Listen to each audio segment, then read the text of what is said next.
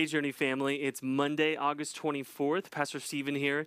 And on Sunday, I talked to you about true greatness. We talked about what does it mean to be truly great, and why should we pursue greatness? And one of the big things was that God actually has put in us a desire to be great.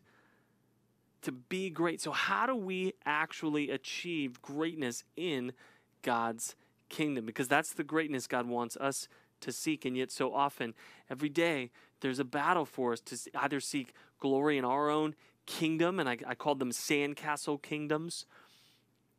Don't seek glory in your own kingdom, seek glory in God's kingdom.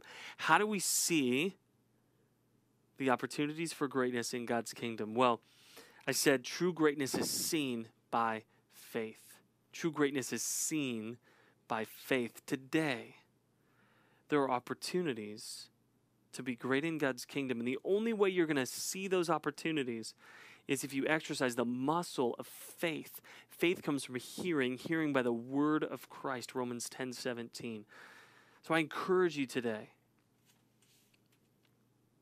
There are opportunities all around you. Opportunities to advance the kingdom of God, to experience deep joy, to make an impact on our city, on your home, on your business, wherever you live. God has today, by his power and his grace, he has ordained opportunities for you to be a part of. How do you lay hold of those opportunities? Well, they are seen first by faith. So, grow your faith today. Get with Jesus today. Get in his presence today. Abide in him today, and watch as the eyes of faith are opened in your life and you're able to see the opportunities around you that God has for you.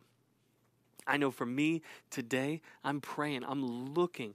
What are those opportunities?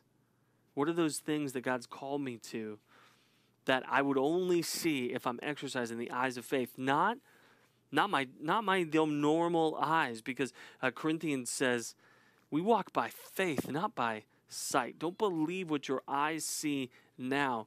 Lord, it may be challenging right now. It may be challenging in your job. It may be challenging in your home. Maybe challenging in our city. But God wants us not to act on what we can see with our regular eyes, but he wants us to act on what we see with the eyes of faith. True greatness is seen by faith. What has God called you to? And what is he going to show you as you exercise the eyes of faith today to be truly great in God's kingdom? Choose today to walk away from your sandcastle kingdom and walk into the kingdom of God and exercise the eyes of faith as we walk into true greatness in the kingdom of God. Christian, you are greater in the eyes of the Lord than you are on your own, and God has called you to true greatness in his kingdom. Love you, church.